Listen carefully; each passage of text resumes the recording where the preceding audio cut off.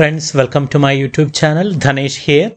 Today I am going to discuss about Euclidean distance, Manhattan distance and Minkowski distance. See, when you understand different types of algorithms, like especially K nearest neighbors and K means clustering, we usually use different types of distances to measure the distance between data points. The three commonly used distances are Euclidean distance, Manhattan distance and Minkowski distance. So first of all, I will talk about Euclidean distance. See, Euclidean distance, you are familiar. It is we have 2 points. The first point P, it is x1, y1, the coordinate, and the next point, this is P1, and the next point P2, the coordinate is x2, y2. Then the distance between these 2 points, it is we can take it as, we can find it out as by the formula in coordinate geometry. It is root of x2 minus x1 the whole square plus y2 minus y1 the whole square, when only x, y coordinates are given. This formula we call it as the Euclidean distance. This is the distance between 2 points P1 and P2. It is root of x2 minus x1 the whole square plus y2 minus y1 the whole square. And one more thing, if the point, the coordinate of the point, we are including x1, y1 and z axis. There are 3 axes. See, this is the x axis and this is the y axis and this is the z axis. Z axis is perpendicular to both x and y axis. We will draw like this.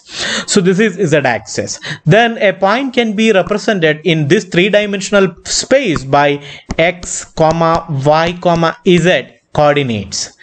Then we can modify the Euclidean distance formula. It is like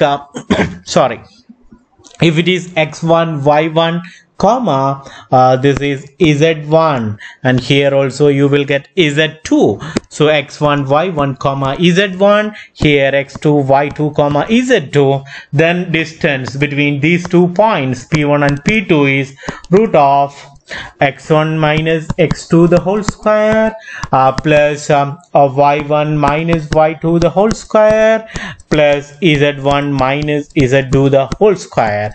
This is known as the Euclidean distance. See, now we are going to discuss another important distance we use is the Manhattan distance. I am going to discuss about the Manhattan distance. See, what is Manhattan distance? Manhattan distance, the distance between 2 points measured along axes at right angles. So Manhattan distance between 2 points measured along axes at right angles. See, we have 2 points in a plane. The first point P1, it is x1, y1 and P2, x2, y2. See, we have the this is our x-axis and this is our y-axis, and the first point, it is P1, its coordinate, it is x1, y1. The next point, it is P2, then its coordinate, it is x2, y2. Then this is the line between P1 and P2. Then how we are calculating? We draw axes measured along axes at right angles. This is, see, the distance P1, P2. This point we are taking it as this is the origin O. This point, if we are taking it as A, then the distance P1, P2 is measured as P1A plus P2A. That is the Manhattan distance. So the distance between 2 points is measured along axes at right angles. If you are familiar with vectors, see, vectors, you know the triangular law of addition of vectors and parallelogram law of addition of vectors. In parallelogram law also the vector addition, for example, this is the easier concept to understand this. For example, you are traveling from a point A and you reached B, then you went to the point C. So here this is vector A and this is vector B. This is equivalent to vector AC. This is vector A plus vector B. This is the triangular law of addition of vectors. So this is vector A and this is vector B. This is, you are traveling in this direction, then you went in this direction. This is equivalent to vector AC. This concept only we are applying in Manhattan distance. So from this you can understand P1A plus P1, the distance P1 P2 is equal to the distance between 2 points measured along axis at right angles. That means it is P1A plus P2A. So what is P1A? The coordinates are x1 and P2 it is x2. Then that means here this distance P1A will be this distance. This is P1A. P1A should be, this is x2 because P2 is x2 y2 and this is x1. So what is P1A? P1A should be equal to modulus of x1 minus x2. Modulus of x1 minus x2. Plus, what is P2A? P2A should be this distance. So this one should be, this point should be y1 and this point is y2. So what is P2A? P2A should be, here it is, I am writing it here. So this I am separating. This is, so plus I can write it as modulus of we will use modulus of y2 minus y1. So this is Manhattan distance. So what is Manhattan distance? The distance measured between 2 points measured along axes at right angles. That is modulus of x1 minus x2 plus modulus of y2 minus y1. So we covered Euclidean distance, Manhattan distance. Now I am going to discuss about Minkowski distance. See, that is Minkowski,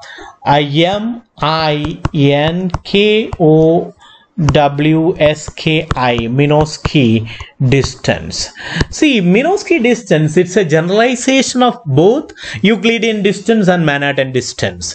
It is a generalization of both Euclidean distance and Manhattan distance. Minkowski distance is defined for n-dimensional space. It is defined for n-dimensional space. Minkowski distance is defined for n-dimensional space. In n-dimensional space, points are represented as x1, x2 up to xn. Because n-dimension in mathematics, n-dimension means, see, you have x-axis and y-axis. When you have only x-axis, when you have only x-axis, this is one dimension and one dimension. When you have x and y axis, this is 2 dimension. When you have x axis, y axis and z axis, this is 3 dimension. Then you can assume any number of axes, you can assume more number of axes, then you can assume 4-dimensional space, 5-dimensional space, like n-dimensional space you can assume. If you this Minkowski distance is used for n-dimensional space. In n-dimensional space, a point is represented as P1 is represented as x1, x2, x3 up to xn, because it is having n coordinates, and a point P2 is represented as y1, y2, y3 up to yn.